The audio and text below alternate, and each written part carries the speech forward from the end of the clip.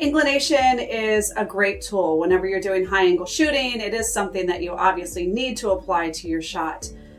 It often gets applied when you use one of our connected laser rangefinders. So anytime you connect to one of our long list of connected laser rangefinders, a lot of them will send in not only your distance and your direction of fire, but they also send in your inclination.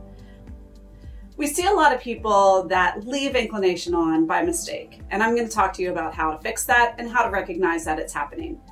When you go into target screen, if you hit TGT, center button to go in, scroll down until you see the I degree or I cosine. They're tied together, so whichever one you move is going to adjust the other one. If it's not set to +0 for the I degree and 1.00 for the cosine, then you have an inclination added onto your Kestrel. To remove it, just scroll to the left or the right to adjust it. When you exit back out, your Kestrel will now have a small asterisk next to the distance at your TGT.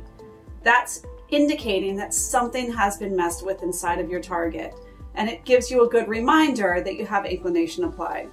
The most common time this happens is when somebody uses the connected laser rangefinder, ranges a target, and then their buddy calls out the next distance.